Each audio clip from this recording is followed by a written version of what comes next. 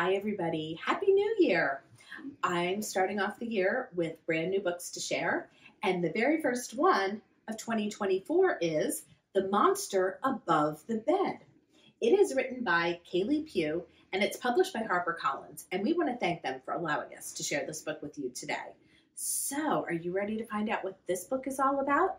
Let's get started. All right. You ready to find out about the monster above the bed?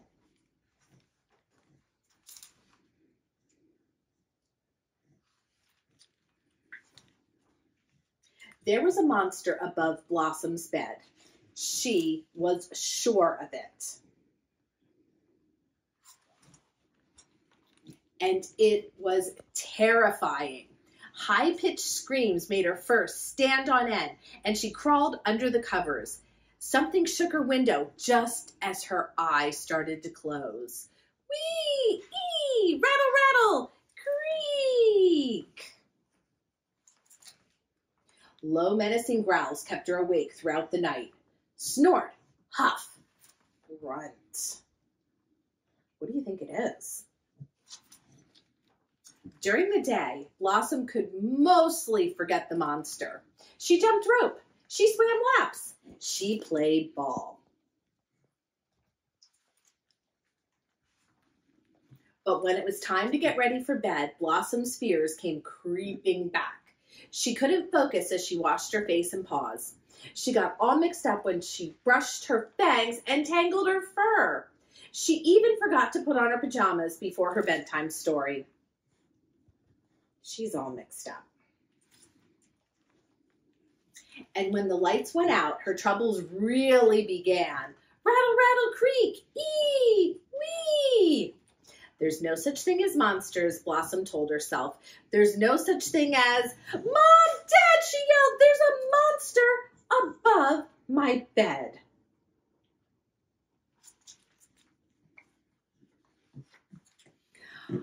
But by the time her parents made it upstairs, the monster was surprisingly silent. It's sneaky, Blossom insisted. Get some sleep, Mom said with a smile. There's nothing there, Dad said with a hug. Blossom wanted to believe him. She tried desperately to believe him, but then snort, huff, grunt. What is it? What do you think it is? After another sleepless night, Blossom took matters into her own claws. She prepared for everything. Flashlight, check. Long stick, check. Hammer and body armor, check, check. Blossom climbed through her window and what do you think is going to happen? Got trapped. Oh no.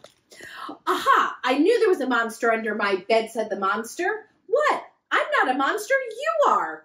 Blossom sobbed. Please don't eat me. I would taste terrible. Really? The beast scrutinized Blossom from horns to tail. This is it, thought Blossom. Will it boil me, steam me, bake me? The monster came closer. And who's the monster? Is that just a girl? And unlocked the trap. Blossom sprang back to take a good look at this monster. A head full of fur that looked pretty. A mouthful of teeth that looked blunt. Large eyes that looked curious. The thing took a step forward. One corner of its mouth turned up in a grin. Blossom yelped and dove for the dust ruffle. Blossom had never met a monster before, and this one had let her go. Maybe it wasn't so bad after all. The next day, Blossom crafted a plan, a terrifying, risky plan, but she had to know the truth. She prepared everything, a camera, pencil, notebook, and most importantly, a helmet and body armor. Blossom's paws shook and her fangs rattled as she climbed back through the window. Hidden in the shadows, she prepared to find out what had kept her awake for so long. Wee! Ee! Look, she's singing. Blossom took careful notes. Look at all those noises. The rattle, rattle. She recorded the beast's every move, and she didn't leave until she had the answers she needed. Click, click, snort, huff, grunt. Look, the rattle is her jumping on the bed, and the snuffs and the huffs and the grunts are probably her just sleeping, maybe snoring. Poor Blossom. The next morning, Blossom woke up feeling rested for the first time in a long time. She spread out the pictures from the night before, carefully studying each one. Blossom's smile grew as she moved everything into her journal. But before she could finish gluing, her window creaked open, a hand slipped through the crack and dropped a piece of paper. Blossom added it to her notebook and flipped through the pages one last time. With the final piece of evidence in place, she came to a new conclusion. And what do you think she decided? There was a friend above Blossom's bed. She was sure of it. And it was terrific.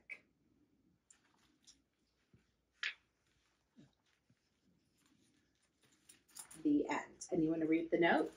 It says, "Hi, what's your name? I'm Loy. Want to meet up sometime? I won't eat you. Promise. Maybe neither one of us is a monster."